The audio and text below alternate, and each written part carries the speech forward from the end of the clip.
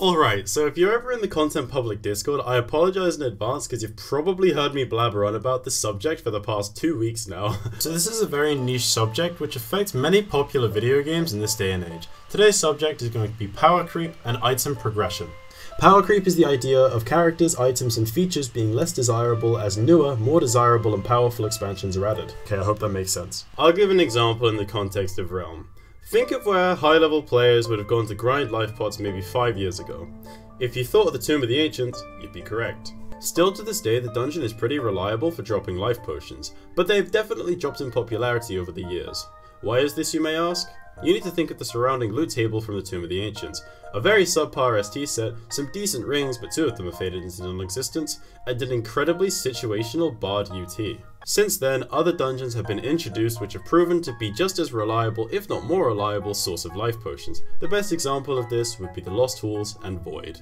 Lost Halls had become the more desirable source of life potions because A. The tomb was barbaric and torturous to clear. Honestly, the fact that the dungeon requires a rusher to take less than 15 minutes is an actual joke. It just feels like artificial difficulty that wasn't intended from the very start. Why have such a variety of enemies in the tomb if they're never killed? B. The Lost Halls has a greater loot table which offers some best in slot items such as the Sword of the Colossus, Magical Lodestone, Marble Seal, Void Bow, and Omnipotence Ring. Also, the fact that it gives every other potion in the game via the cultist and pot rooms is a nice addition. I know treasure stocks also give rainbow pots, so that's not really the point. And then C, the general community became a lot more interested in Lost Halls than tombs.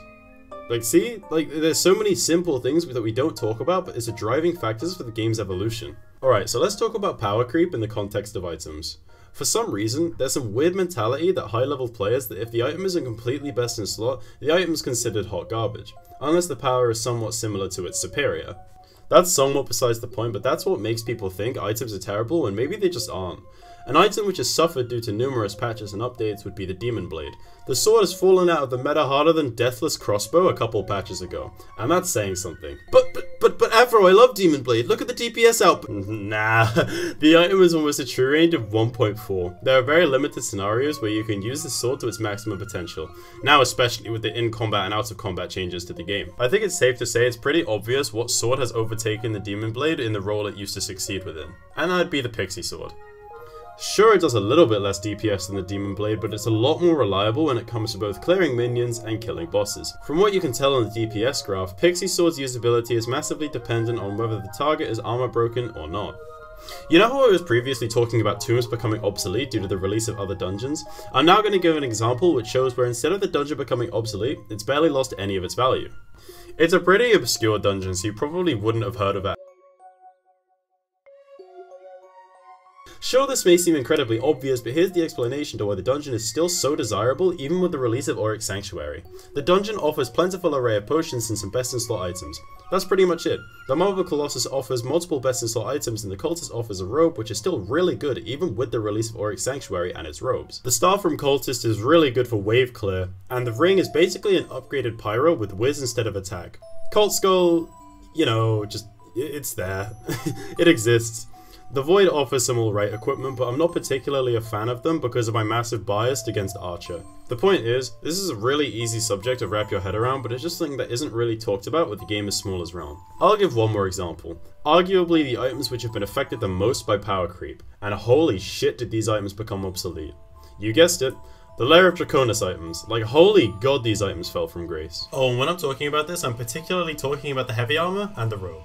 One could argue that Indica Bam Mirror, Fire Dragon Battle Armor, and Water Dragon Silk Robe were the best in slot items for its time, but slowly and slowly, as time went on and other dungeons got released, these whites faded into non-existence. Or did they? One of these two items is still considered to be really good even to this day, and I'm sure you can guess which one it is, to be honest. Fire Dragon's still not so great anymore.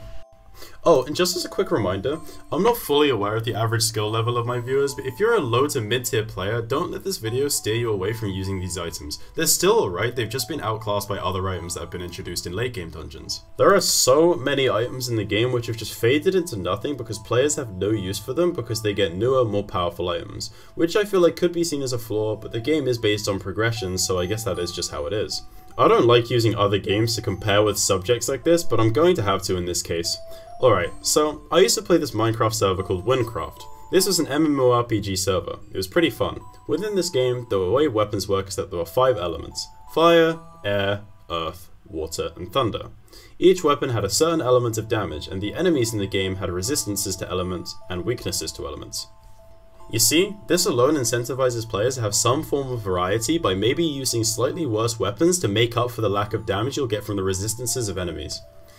I feel like Deca could introduce a system like this, but obviously not the same because somehow there'd be a game-breaking bug which blows up the servers and resets everybody's account, but I'm sure it would make combat a lot more interesting in the long run. My next point is something that should always be kept in mind when listening to the opinions about items from players you may be seeking assistance of. Unless the item has a progression system such as the tiered items, never ever compare an item to another item when you're trying to consider what is good and what is bad as an item. I said previously about endgame players having a toxic mentality.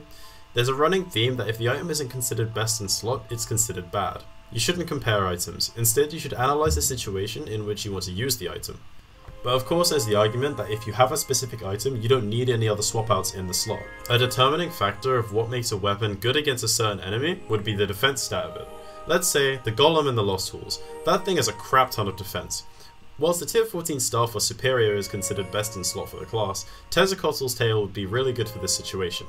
The reason I bring up this weapon is because I actually do see a lot of players calling Tezzacotle's tail bad, because of how situational it can be. The thing is, the weapon excels in the situations it is used in. You see my point? It's pretty simple. The way I like to think about it is like how the Terraria wiki works. When you're looking for an item that's good in a specific class, on the wiki it shows what items are good. Some of the items are good in a couple of stages of the game, whereas some are just complete upgrades and you need them in order to progress. You know what, I really hope that makes sense actually. My point is that sometimes you need to sacrifice some stats to make up for a deficit. I can understand that this video is probably dragging on a little bit, so I'm going to make the conclusion short and snappy. I would really like to know everybody else's opinion on this matter. Please voice all of your opinions in the comments and I'll reply to every single one of them. This subject goes pretty deep and I'm more than certain there's a lot of stuff I missed out on. But hey, let's keep it civil. If you disagree with anything I said, please let me know. I'm always open for discussion. If there's anything else you want me to talk about, please message me on Discord. My Discord will be linked in the description. I have a few video ideas lined up actually. I'll probably end up putting a poll on the community tab to see what video you want to see next. One video that I hope to get out by the end of next week is my Exaltations video. If you've seen me around the realm at all, you'll probably come to realise that I fully exalted the Wizard class. I was the 20th person to exalt the Wizard, which is still quite the achievement, judging by the fact that since Exaltations got added to the game, I've been trying to push out videos, work, I've moved house, and started my university course. But hey, I can't give myself too much credit because I am still massively addicted to this game. I'd also like to give a massive shout out to Kraykiller for helping me out with a lot of the information in this video. You're an absolute legend, thank you.